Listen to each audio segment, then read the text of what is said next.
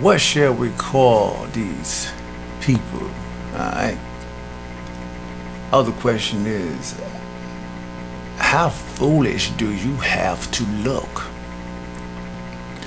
Yeah, I thought it was funny, you know, knocking a man on the sidewalk, taking his money, pulling his clothes off, and then taping it, and then uploading it. How stupid do you have to be? Huh? Yeah. Some of you, maybe not all of y'all, some of y'all going to jail, alright? It's not gonna be like going to 7-Eleven, you know, flash mobbing, taking some candy, and, you know, walking out the store. It's not gonna be like that. And you know that. It's gonna be like a felony assault charge or whatever. And so some of y'all going to jail. Probably don't care, probably been there, done that.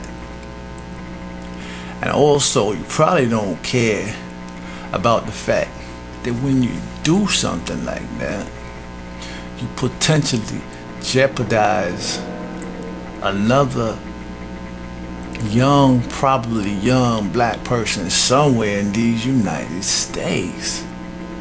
And if I had to explain that, then you're probably looking at the wrong video. You know what I mean? So no true brother would do something that would potentially put in jeopardy the health and welfare of another brother somewhere else. But of course, anybody or any group of people who would do something like this, demeaning their own race, making their own race look stupid, they not likely to care about another brother because they ain't true brothers. So they seen a white dude, probably a little drunk, so they decided it would be funny, take his money, take his clothes, take his watch, then videotape it, upload it. Well, it wasn't really funny, and it is embarrassing, really. But mostly, like I said, it's just straight up stupid. It's straight up stupid. And you know, anybody who sat there and watched it and enjoyed it, well, there's probably a little something wrong with you, because there wasn't nothing enjoyable about that.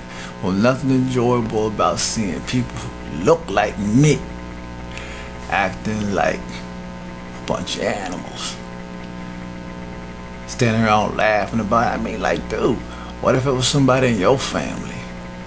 Alright? What if it was somebody in your family in Oklahoma or something? Y'all be running down to the police talking about a freaking race crime. I mean, what was that, dog?